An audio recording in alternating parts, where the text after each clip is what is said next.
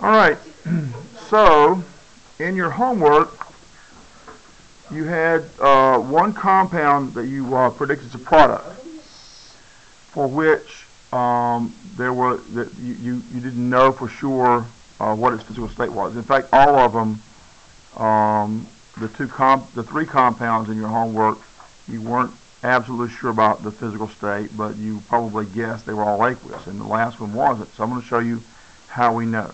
Okay, I'm going to start with the last one first. Okay.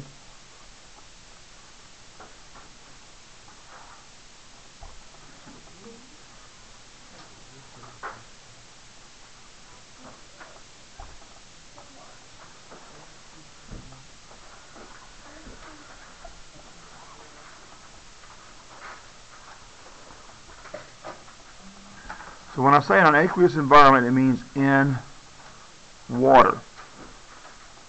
So if you have any substance in the equation that says aqueous, there's water around. It doesn't have to be in any other place. You only have to have one compound or one. Well, really, you don't really have atoms have to do that very much. Elements do that very much. But if it says aqueous, there's water around. If I've got H2O and it says L after that for liquid, you've got water around. Okay? Right. So it is an aqueous environment if water is around. Okay? It is an aqueous environment if even one chemical in the equation says aqueous. I know that ice is a solid, Mm-hmm. but would that still be considered aqueous? No, if it's ice, it'd be S for solid.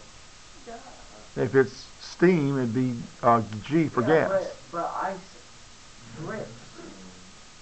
It what? Grips. Okay. Like water. So then it's liquid. No. Ice is a solid. It maintains its shape without, it doesn't take the shape of its container, so it's a solid. In a continuous effect, it's the same thing all the time. Like Okay. I see ice all the time. Like when you're doing it. Well, you have to choose. Sometimes you make choices about what the best description is. If I have ice sitting out on the table, it's going to be wet on the outside where it's starting to melt. But if most of it's solid, then I'd call it a solid. It depends on what I'm doing.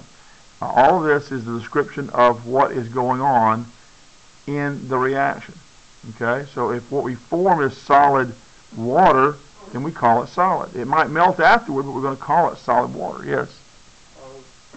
This is the law of attraction actual like scientific law. Like, do you consider that if they like for somebody say that would you consider it like you a scientist like okay I said that as a scientific law. The law of what? Attraction. Attraction. Like gravity. Never mind. I'm not familiar with the law of I attraction. seen this documentary about science. Never mind. Anyway, I just wanted Okay. Well, it may be stated in a different way. Yeah, it's something like in quantum physics. You were saying it's not a law. Well, you'd have to give me more information. Like, You know what you're talking about. like, it's in like, if you like, how you perceive things. Like, say I just like went on thinking good thoughts, and I thought about the same thing every day, it would end up coming to me. Like, That's the law of attraction? Yeah, it was on a documentary, science documentary. Okay. Well, I'm not familiar with it. If you can give me a name for the, I'll try to look it up. All right, now, let's go back to this, please. Okay? So, this is the one that we couldn't call aqueous, and that was barium fluoride. Okay? And here's how we're going to know. This is on your test references. They're called solubility rules. Okay? Solubility rules. Now, these only apply to ionic compounds. Okay? So, is this an ionic compound? And how do we know it's an ionic compound? There's no polyatomic ions in this formula. There's a metal bonded to a nonmetal. You know it's an ionic compound most of the time when a metal is bonded to a nonmetal, or if a polyatomic ion is part of the formula. But there's no polyatomic ion here. The first part of the rule stands. Okay? Metal, nonmetal. It's an ionic compound. So then the solubility rules will apply here. All right? Now in this equation, I showed aluminum fluoride as one of the reactants, and I showed it being aqueous. So since the aluminum fluoride is there, and it is shown as being aqueous, we know there's water around. So we need to know, will this dissolve in water? And that's what solubility means.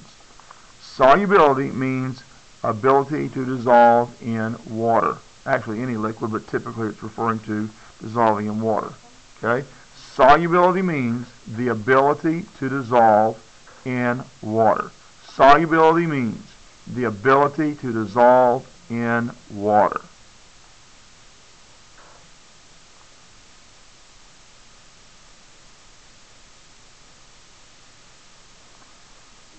So something that is soluble can dissolve in water, and something that is insoluble largely does not. Okay, now that's a relative term, because we call things that are insoluble when very, very small amounts can still dissolve in water. But if, largely speaking, you can't get much of it to dissolve at all, then we're going to call it insoluble. Are we insoluble? I don't know. When you jump in the tub, do you dissolve? If you don't dissolve in the tub, then I guess you're not soluble. So salt would be like, right? What now? Salt. Table salt? Sure. Table salt dissolves in water. So does table sugar. Okay. All right. So what we want to do is define on this set of solubility rules this compound. Now, barium doesn't show up at the front end of these rules, okay, but fluorine does. Here's fluorine. It says all fluorides. Now, any binary compound in which fluorine is on the back side of it is a fluoride. Any binary compound in which fluorine is the second element, that compound is a fluoride. Because when we name this, we name it barium fluoride. In the last unit, we learned how to name compounds, and we would name this barium fluoride using the ionic naming rules. Okay? So this is a fluoride, and that's what it says here, all fluorides, except group 2. So while most fluoride compounds are soluble, fluorides that are bonded to a group 2 metal are not. Well, where is barium? Get out your periodic table. Don't wait for me to answer it for you. That's called passive learning. You need to be an active learner. Active learners learn more. It's soluble. Where is group 2 on the periodic table? Is it where like magnesium, calcium, all that is? Yeah, the second column of the periodic table. So then Where is barium? on the third column? Barium is on the third column? Third row. Oh, never mind. It's Third row, second column. second. No, it's second row. It's second row. Barium? Barium is in the second column. It's a group 2 metal. So it's insoluble. I was looking at. So since the fluoride here is bonded to a group 2 metal, it is insoluble. Okay? If it's insoluble, we call it a solid. Okay? That's how you figure out in an aqueous environment when an ionic compound is going to be soluble The whole thing. or not. The whole thing will not dissolve in water, largely speaking. That's what that means. Okay? The other products we had in your homework included chromium nitrate. Okay? Now that I've shown you how to use this, see if you can find a rule that applies to chromium nitrate.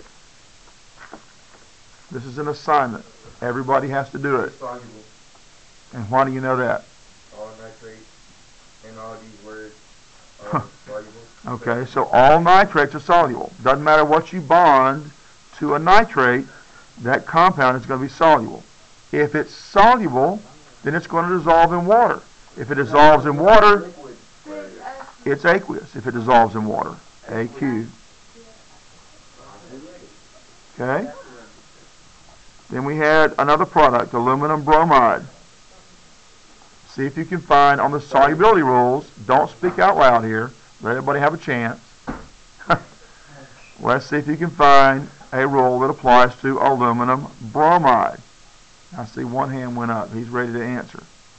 Everybody has to do this now. This is your chance to practice before it's required that you do it in some kind of homework or quiz. It shouldn't be hard.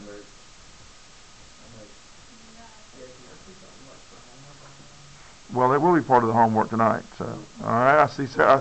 I see 3 hands up. Actually 4 because one person's holding his hand up twice. 5. Who's still working on this? I go get a my thing is probably not big. Can I get that going? No. Hey, I got another one. Yeah, I'll get both of you one in a second. Okay. All right. It's soluble. Why? All chloride, bromide, and iodide, except silver, lead, mercury, one. All right. So the statement was that all chlorides, bromides, and iodides, well, that's a bromide, are in that soluble group. The exceptions are silver, lead, or mercury, but this is not either any of those 3, so this must be soluble, and therefore, if there's water around, it will be aqueous. Okay? So don't make it harder than it has to be. It's just a puzzle that you have to figure out. Does that make sense?